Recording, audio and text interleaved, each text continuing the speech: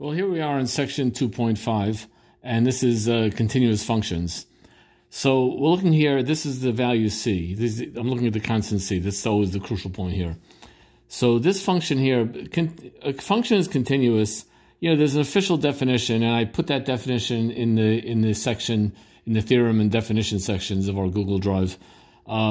But basically, in simple terms, a function is continuous if you could draw the function without taking your pen off the paper. That's pretty much the definition officially, you know, more or less. I mean, it's not the official definition, but for most intents and purposes. This function is continuous at the point C because it goes, no problem. Now, in order for functions to be continuous, there are three things that have to happen. One is that the function has to be defined at the point in question. So this function is continuous at the point C because the function is defined, f of c does exist. The limit as x approaches c exists, and the limit as x approaches c is equal to the value of the function at c. So let me give you some examples of all these other functions are not continuous. This is not continuous.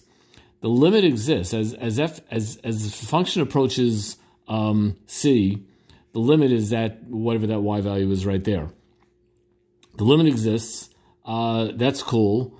The problem is that the function value doesn't exist at that point. The function is not defined when x equals c. That's why there's a hole here and there's nothing else.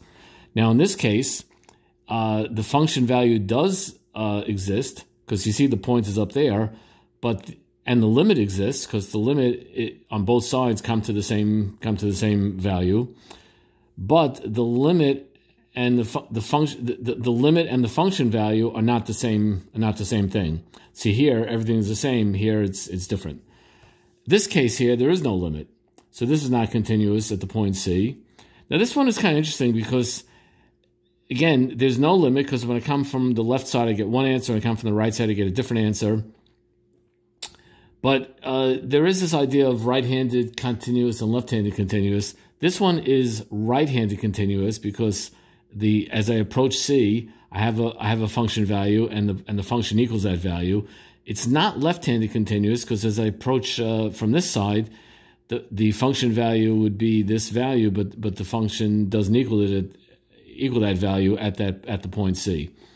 So that's why it's yes, no, no, no, no. But you could just kind of see, I guess, intuitively that all these things you can't draw with a straight line. Now, compositions of continuous functions are continuous. Inverses of continuous functions are continuous, and polynomials are all continuous, and that is the truth.